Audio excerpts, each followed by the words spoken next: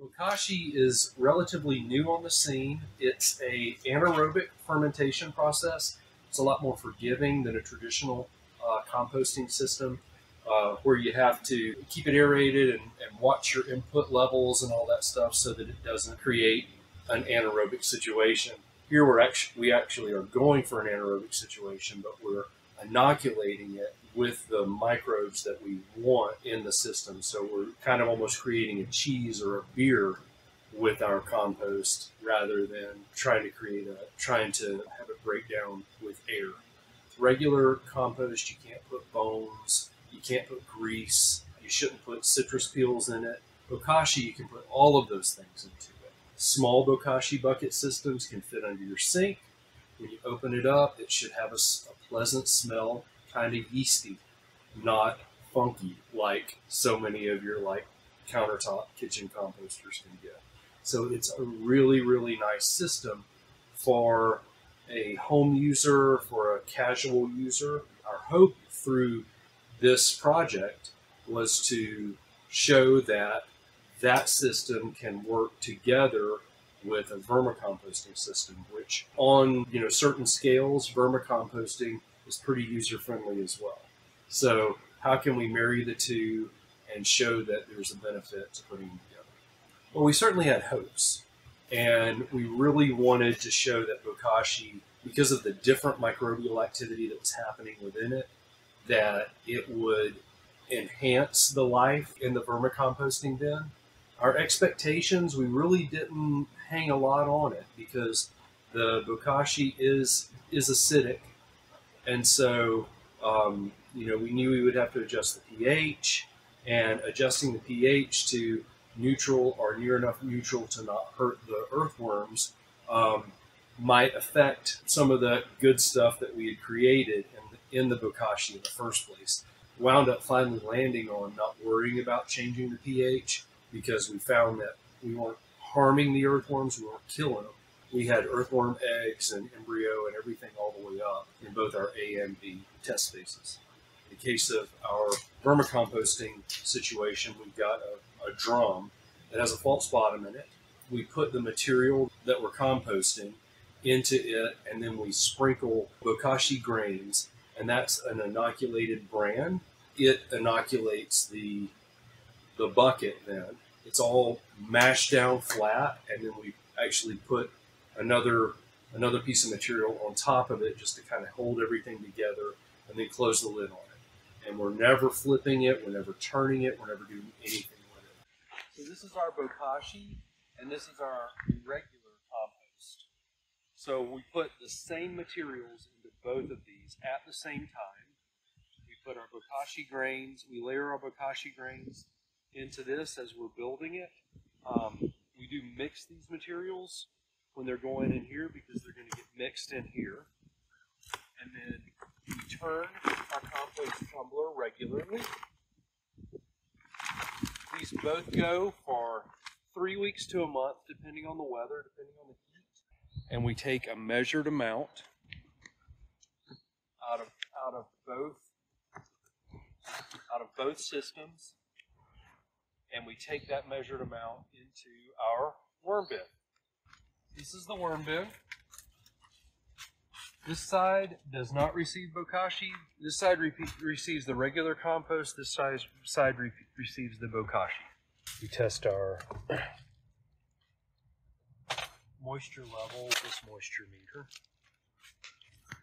We probe a few different places. So that's a 2. Actually, I went through. So it's very moist. We were flooding this system for a while, trying to get rid of ants that had moved in, and finally managed to do that. And so now we're just letting the soil kind of dry back out. It is a flow through. So if you look underneath here, you'll see there's EMT conduit here, and there's the vermicompost just right up inside there. So we can harvest it by just running a tool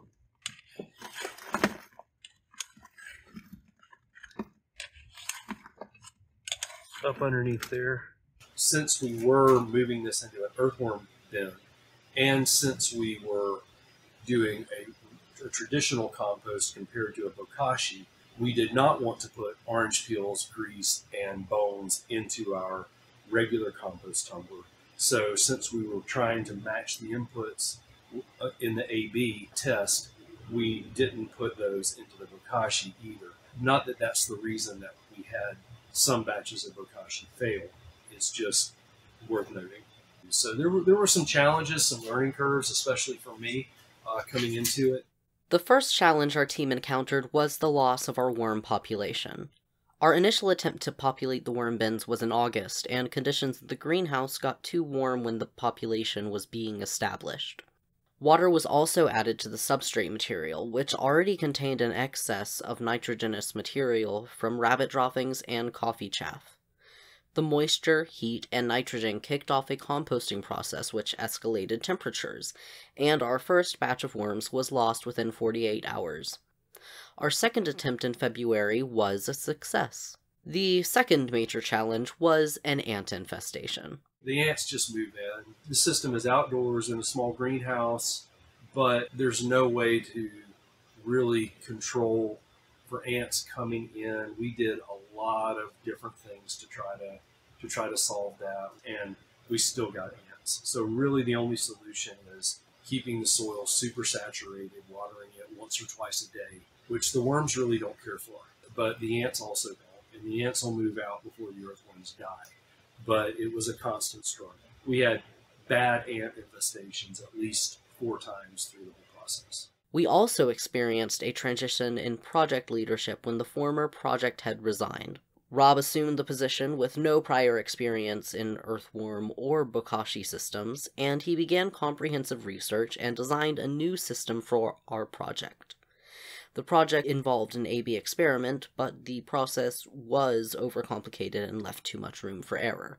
I really kind of fell in love with vermicomposting, and I think we're going to continue to use vermicomposting systems in our farm. I've got some modifications I'm going to throw at it. For example, each of the worm beds are rectangular, so it's really easy to maintain moisture in the center of all that, but in the corners, it's almost impossible. And so we would have the corners drying out terribly, and so they would literally just kind of fall through. So my intention is to actually put some sort of a corner rounding, maybe cut some PVC pipe in quarters and fasten it to those corners and then backfill it with foam or something like that, just to keep it all insulated in that space so that there's not a lot of heat exchange and moisture loss through all of that. Other things, I've done bokashi in like a 3-gallon bucket in the kitchen, and it's been fine.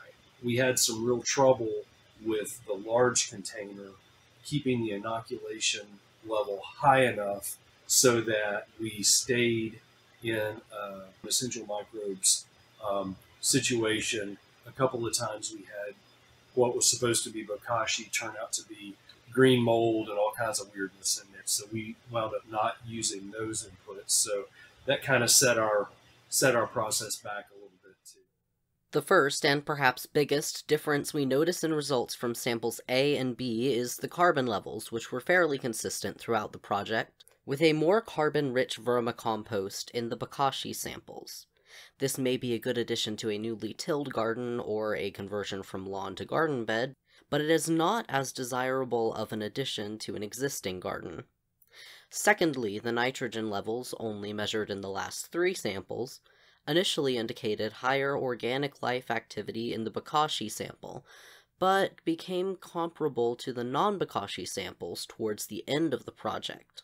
This, combined with carbon levels, resulted in an equalized carbon-to-nitrogen ratio.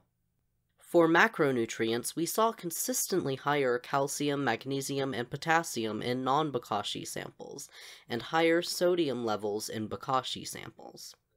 This, combined with nitrogen readings, may indicate more microbial activity in the samples before we began measuring nitrogen. We saw a slight difference in pH across the samples. Though these levels may not be as important as carbon and nitrogen, they may affect other measurements through nutrient availability for microbes. pH was higher in all Bokashi samples except one, which may be due to the previously mentioned watering variabilities. Overall, this experiment was inconclusive. The additional expense and effort involved in using Bokashi as a vermicompost input may not offer enough benefit to support its use. Without a practical way to measure the biological activity of different composting methods, the most valuable thing for on-farm application is which method saves time or increases decomposition of materials. This is not a good way to pre-bake your compost inputs before they go into your vermicomposter. I mean, it worked, but it didn't give us the results we were hoping for. This experiment may be reproduced and may see different results than we present here. If one wishes to do so, we recommend modifying the experiment as follows. 1. Situate the vermicompost bins in a more climate-controlled environment. 2. Measure water inputs and leachate volume and testing leachate for pH at the very least. 3. Maintain a consistent testing method and lab throughout the experiment.